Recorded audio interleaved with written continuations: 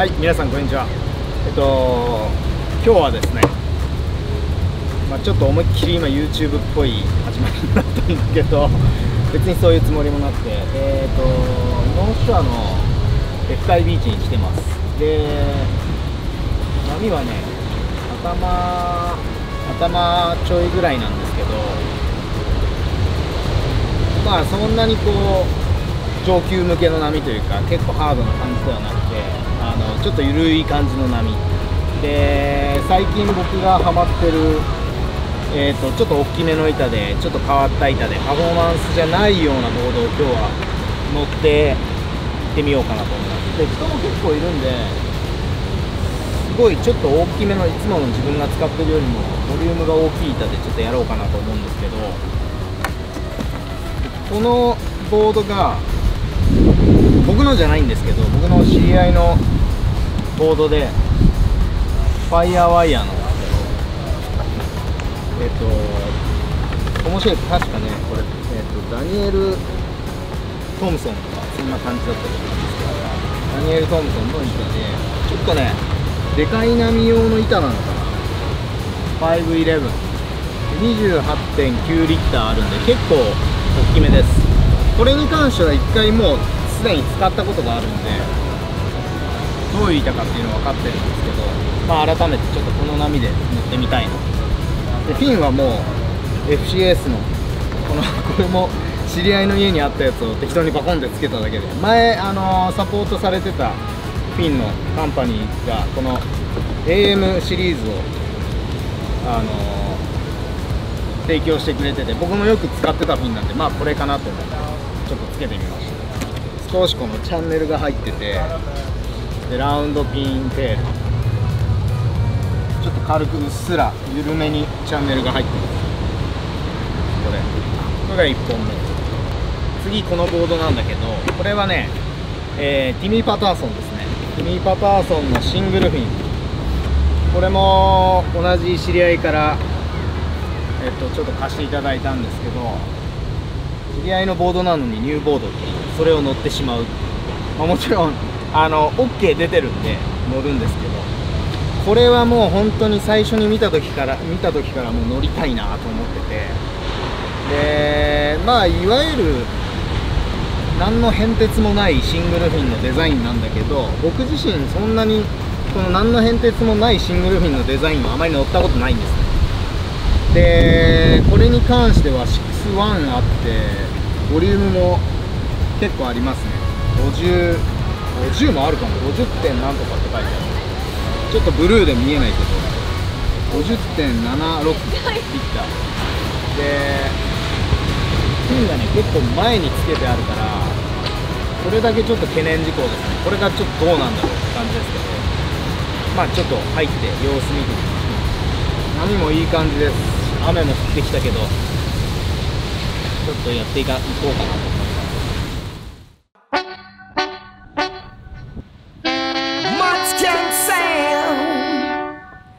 Champion sound, boom shot.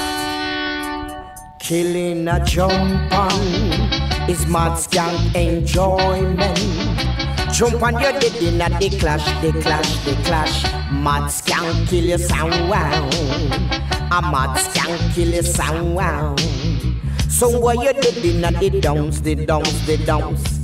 champion a play. Me say the champion a play. If you see a jump on, searching for old dogs, nobody feel no way. A mad skank kill a jump on, while everyone keep dancing, keep on smoking, keep on drinking. Mad skank kill a jump on. And this is murder. Mad skank kill a song boy. And this is murder. Another jump on the yard. Please, Mr. DJ, no matter feel no way. Mad skank kill a jump on. In a killing style, in a Ichiban style. Jump on your dead in the clash, the clash, the clash. Mats can kill your sound, wow. A mats can kill your sound, wow. And this is murder, murder, murder. Mats can kill a tin pan. And this is murder, murder, murder. Another jump on the yard. Please, Mr. DJ, no matter feel no way. Mats can is Yankee. Southpaw, Pentagon, hey Anchi, this is Algebra saying, quote the melody, sing! Yeah, you know. Yes, yeah. A ninja we ninja. A ninja we ninja. Yes, Mats can go a danger. Yeah. Cause a ninja we ninja we ninja. Mats can go dangerous. Mats can no ram skin up no bay. Lord we serious. Yeah. Mats can kill sound night and day. Lord we dangerous. Yes, I'm smart. Mats can pull up the yeah. Cause a ninja we ninja we ninja. Mats can pull dangerous. Mats can no ram skin up no day. Lord we serious. You see? Cause if your name Rambo, you can't start the show. Can't start the show like Mats Yankee. And if a you name Van Damme, you know kick like Mats Yankee. And if a you name one of Soul Man, you know chop like Mats Yankee. Mats Yankee is the sound people been talking about all over town. Cause we ninja, kick them out the face, we ninja. Stick it in, stick it in, stick it ding ding ding ding ding ding ding ding. Sha la la la la, yeah. Sha la la la la la. Mats can you a danger. Sha la la la la la. Mats can no stranger.お疲れ様でした。今サーフィン終わって、ちょっと晴れ岩でゆっくりしてるんですけど、今日やったっていうか、今日乗ったボードの感想ですね。は1本目の板、テ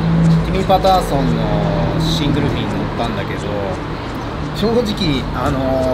フィンのセッティングがあんまりしっくりきてなくて。確かに見た目的に随分前の方についてるなとは思ったんだけど、そのフィンがね。でそのフィンを前から少し後ろに直してからはだいぶ良くなって、最初フィンがね前の方にあったことによってこうボトムターンした時に、特に今日の F 回結構掘れてたから、ボトムターンした時に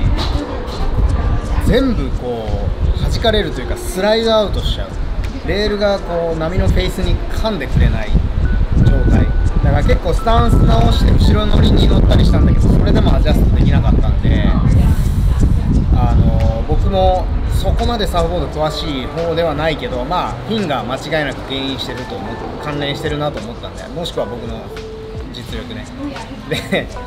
でドライバーで、たまたまいつし君がドライバー持ってたんで、後ろにフィンセットを変えてから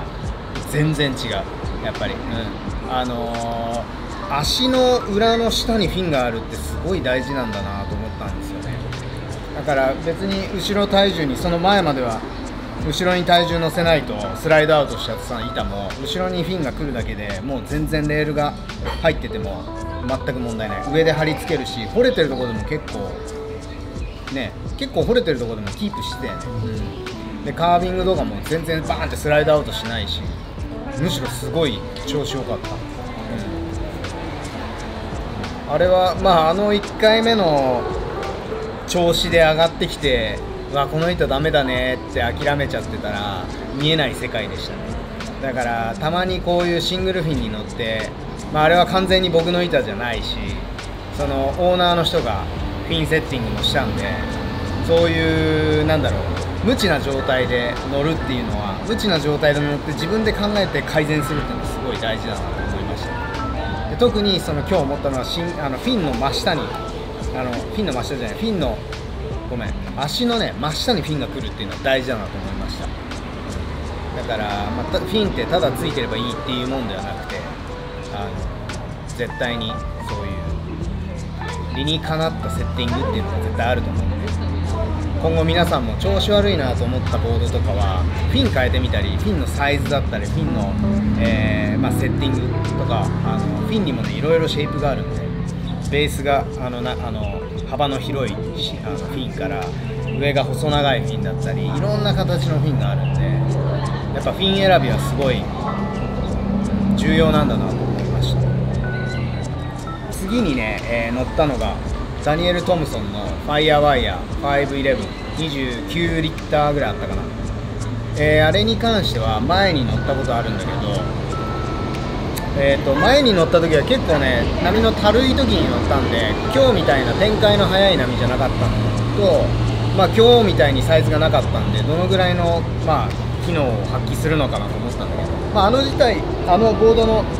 モデル自体サイズのある波用のデザインだと思うので、今日乗れてさらに調子がいいっていうことが分かったんで、何が良かったかっていうと、やっぱ僕の通常乗ってるボードよりも3リッターぐらいボリュームが大きいんだけど、僕乗ってるのはだいたい25からそうですね 25.5 ぐらいの、板を乗ってるんだけど、そうですね、今日の板が28点後半ぐらいだったんで、だいたい3リッターぐらい、大きめのボードで、でもそれでも大きいボードだとしても全然その大きさを感じない、オーバーフローな感じもしないし、むしろすごいターンが伸びて、カービングの後もね、最後のライディングかな、上がってくる最後のライディングかなカービング一発してそのままボトムターンで上がってすぐに技を入れられたんで、ああいうレールトゥーレールのサーフィンでも全然失速しないボードで、ファイヤーワイヤー結構 EPS だから結構ペラペラなのかなと思ったら、意外とそうじゃなくてすごい張り付いててすごい良かったです。あれフィンも良かったですね、多分フィンもハニカムの AM アルメリックのミドルサイズかな、あれもすごい良かったです。もっと硬いフィンつけてもいいと思うんだけど、なんか適当に選んだハニカムのちょっと柔らかめのフィンでももう全然問題なかったです。そうですね、あとは今日はもう圧倒的に波が良かったです。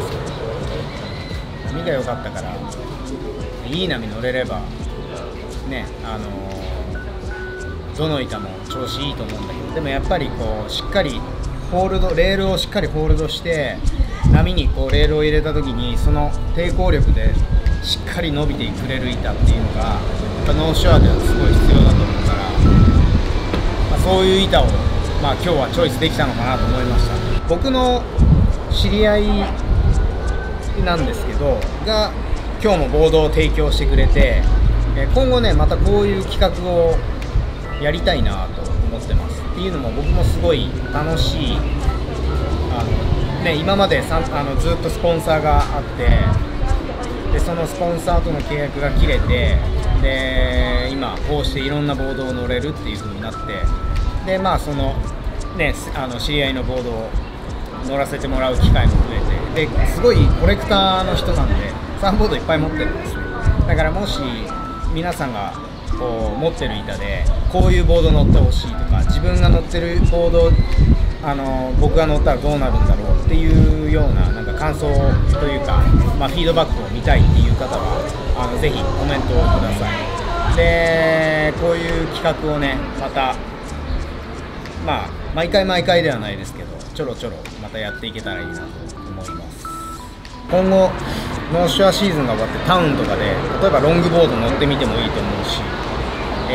もう少しファンボードチックなのも乗ってみてもいいと思うし、いろんなチョイス、波に合わせたボードチョイスっていうのが、今後だいぶできると思うので、そういうのもこのブログで皆さんに見せていけたらなと思います。それでは皆さんまた、次の動画でお会いしましょう。さよなら。